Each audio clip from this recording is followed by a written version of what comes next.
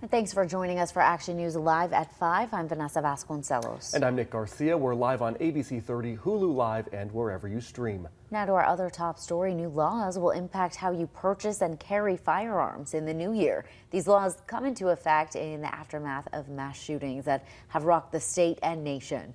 While some say the laws will increase public safety, Action News reporter Gabe Ferris spoke with gun store managers and owners today who disagree. Gabe?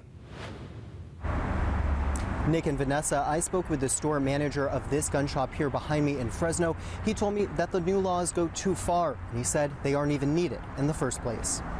So this is my everyday carry. This is what I carry pretty much every single day. As a new state law affecting firearms goes into effect in less than a week, some local gun owners say it will soon be more complicated to carry a firearm in California. So right now you have to do an 8-hour course, and on the first, it actually is going to double the course to 16 hours, and then renewals are 4 hours, and it's going to double to an 8-hour course. Dakin Lott is the store manager of PRK Arms in Fresno. He says he's not necessarily opposed to more training, but disagrees with other aspects of the law.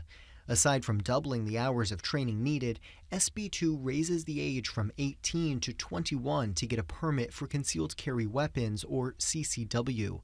The state law would also block people with CCW permits from bringing their firearms to some sensitive locations like playgrounds, churches, bars, and many other places. But a federal judge blocked that part of the law last week. In a statement to Action News, Governor Gavin Newsom said the judge's ruling is, quote, defying common sense, and he called it, quote, repugnant. California will keep fighting to defend our laws and to enshrine a right to safety in the Constitution. The lives of our kids depend on it, Newsom said in part. But at the firing line in Clovis, owner Jake Belemjian told Action News the current system isn't broken. You can ask any sheriff or chief of police about the number of issues that they have with people who have permits, and it's none or very, very, very few. We're just not a motley crew. You know, we're not bad people. The firing line and PRK Arms also say another new law will impact their bottom line. Starting July 1st, an 11% sales tax on ammunition and firearms will kick in.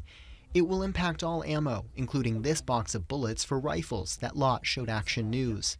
The state says money from that new tax would fund school safety and gun violence prevention programs, but Belemjian thinks it will only prevent people from protecting themselves. If you live in a bad neighborhood and you think that you need to defend yourself, maybe now they've just priced you out of the market because you can't afford to pay those fees to get a permit.